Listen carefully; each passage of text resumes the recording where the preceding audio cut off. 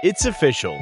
Starting in 2021, August 9th is International Linen and Uniform Service Day. It was on this day in 1910 that Thor, the very first electric-powered washing machine, was patented by Alva J. marking a turning point for commerce throughout the world. Linen and uniform services provided by large commercial laundries have become an essential service that commerce needs to function around the globe. Running in the background, they are an integral supply chain partner to the healthcare, hospitality, manufacturing, food service, food processing, automotive, and retail industries. It's high time that we celebrate the countless millions of people in every continent who have dedicated themselves to providing clean linens, towels, uniforms, and facility services to businesses each and every week.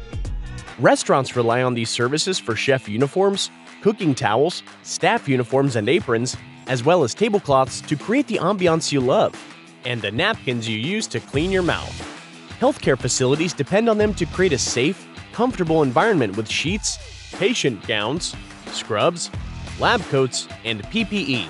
They provide work uniforms and business services to millions of companies each day, from automotive shops to food processors to the biomedical cleanroom facilities creating COVID-19 vaccines. And what kind of vacation would you have without the clean sheets, towels, and robes you love? These services do all of this and more, delivered by route service representatives who service each customer with passion and a smile.